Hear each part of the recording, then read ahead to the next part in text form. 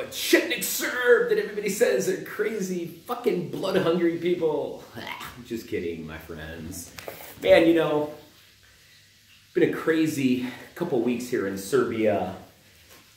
Marko Đurić, the Serbian politician, goes down into the southern part of Serbia.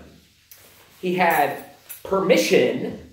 They've been, if you need permission to go to part of your own country, he goes down into the southern part of his country. The Albanian special forces and everybody viciously arrests the guy. Treats him like dog shit. They're taking selfies and stuff with it. You know, a lot of people here, I don't want to get in too much into politics in this video because it's totally against what I was going to discuss. But you guys who watch my videos know how I am. My mind goes all over the place. I'll end up slitting my throat probably. But such a double standard in the world. Okay, they treat him like dog shit. Supposedly he was mailing back and forth. The Vučić administration let the Hashim Thaçi administration know that he was coming, but then they made this big publicity stunt, etc. A lot of Serbians think it was all planned by the Serbian side and the Albanian side to do all these things. I don't know, but I still think it was bullshit that they treated him like dog shit. They treated him like a damn criminal, viciously, you know? But it's just my brainwashed American ass, right? So many times, you know, so many of these videos, I'm getting messages where people say, I know you're a Serb, you look like a Serb. You know, I wish I did. I'm a fat, goofy dumbass. And I want to look like a Serbian, but Serbians, the real Serbians, are the reason I don't look good, because this is a good example. My biggest addiction here in this country is this. First time I tried it, I thought Ajvar was gross. I didn't expect it to taste like it did, you know? Ajvar is like a mixture of roasted red peppers, eggplants, and maybe some other things. I don't know. It's different in every part of Serbia. I've been lucky because I know friends from all over this country, north to south to east to west. Everybody gives me things because they know I like it, you know. But I do nice things for them too. Everybody says, everybody gives you stuff, but you don't do anything for them. I do too. Ask them. You guys who say that, you don't even know me. You've never went out with me. You've never gone to the bar with me when I tip almost every single time at the Nargila bar, 400 dinara, 500 dinara, every day, 500 dinara. I tip. Always. Ask the people. I pay for my friends. So I'm not a cheap piece of shit that's begging people for something free. But my friends are nice people, the people I know personally, okay? They're good people. They know I like Ajvar. They bring me some. So I've had some Vojvodina Ajvar, some Ajvar from Zrenjanin, from a kid that I know. Good kid. Brings me some of it because his mother makes tons of it. Really good stuff. But something you really notice when you eat Ajvar from different parts of Serbia, it's always very different. And this is from, I'm going for Easter, Uskrs, which American Easter, Protestant Easter, Catholic Easter is actually this Sunday. Today's Friday. And that Easter is Sunday. Last year, Protestant Easter, Catholic Easter, and Orthodox Easter was on the same day. This year it's different. This Sunday is Catholic Protestant. Next Sunday, the 8th, I think it is, April 8th, is Orthodox Easter. And for Orthodox Easter, I'm going to the place where this buddy of mine, Bogdan, gave me this. It's in a little place called Trstenik. Trstenik. One of the fucking most ridiculous names I've ever heard. Trstenik. I don't know how to say it. It's got like T-R-S-K. T-R-S-T. Weird. They don't put a vowel in there. There's a vowel missing. Whoever thought up the name Trstenik fucking missed a vowel. It's hard for us to say. But anyway, he gave me this. His mother made this. And I'm excited to try it. No shit. This stuff here is the most addictive substance I've ever had.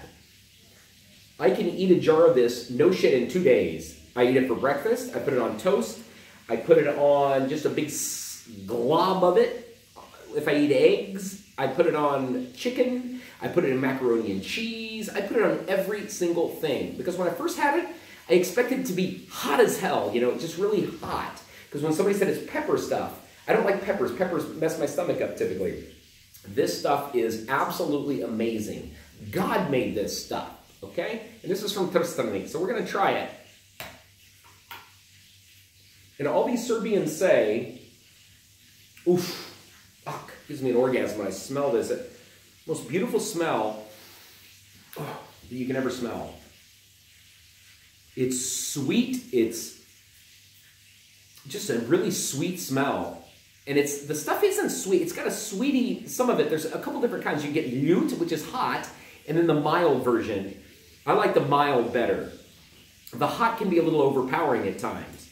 But this has a little bit of oil on top, and almost every Serbian that gives it to me, they don't put any preservatives in here, okay?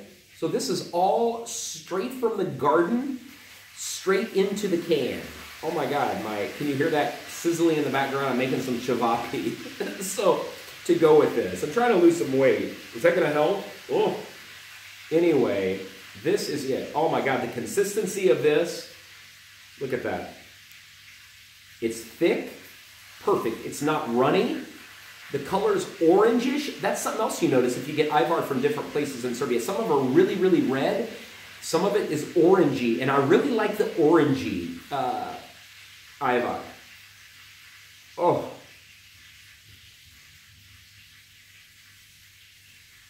Oh. This has got the consistency of maybe...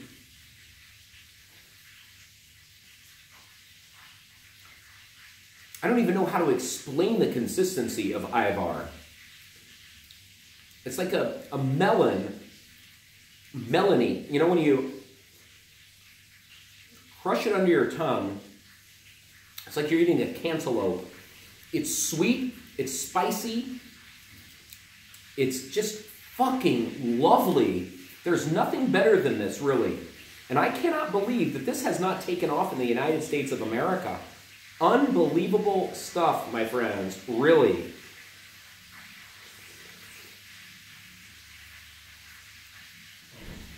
And everybody says you can't, if you do this with a spoon, you're putting your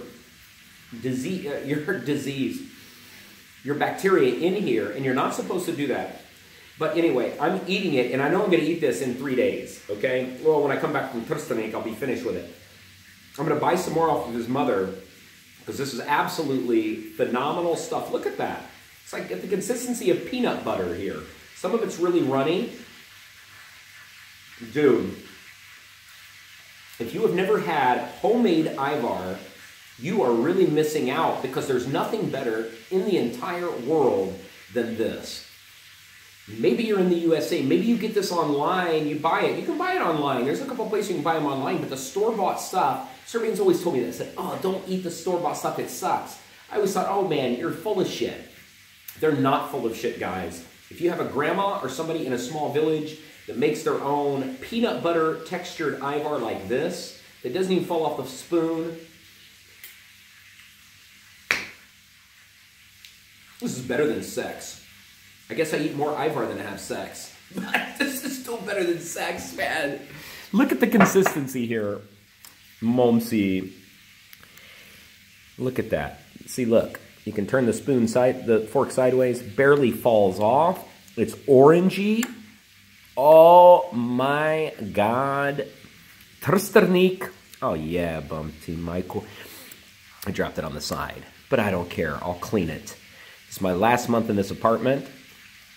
And I'm going to finish eating this tonight, clean up, and that's it, folks. Try this stuff. Ajvar, Bogdan from Trstenik, however you say your name of your freaking town. Your mother does a great job. Do viđenja.